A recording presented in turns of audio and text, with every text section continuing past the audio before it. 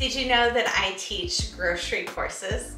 I do a lot of local speaking events, but we also made a grocery course that's online and you can take it anytime. It's called the Grocery Solution and you can find that at 𝐂𝐻𝐿𝐒.com.